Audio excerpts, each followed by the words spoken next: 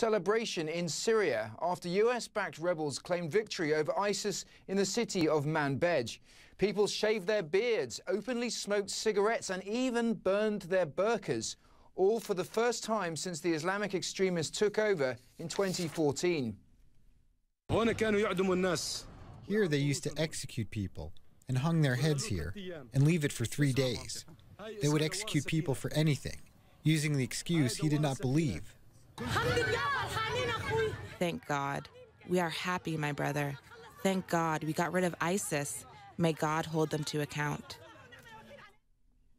But while there is celebration, the Pentagon says ISIS militants fleeing Manbij now appear to be using civilians as human shields.